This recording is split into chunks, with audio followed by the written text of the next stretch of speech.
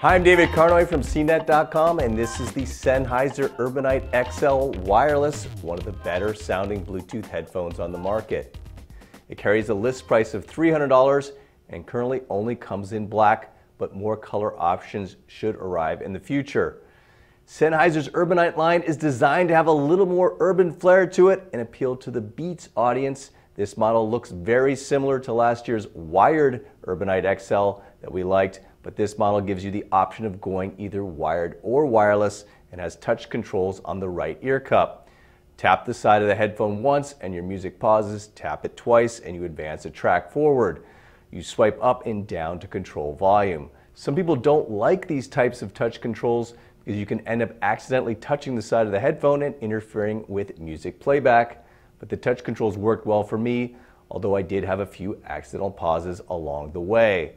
As far as other extras go, you get aptX, which is supposed to offer enhanced Bluetooth streaming with smartphones that support it, and dual microphones so you can hear your voice in the headphones when you're using the headphone as a cell phone headset.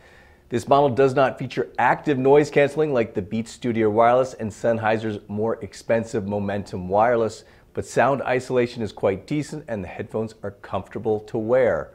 Battery life is rated at a strong 25 hours of music playback, and the headphones do come with a 2-year warranty.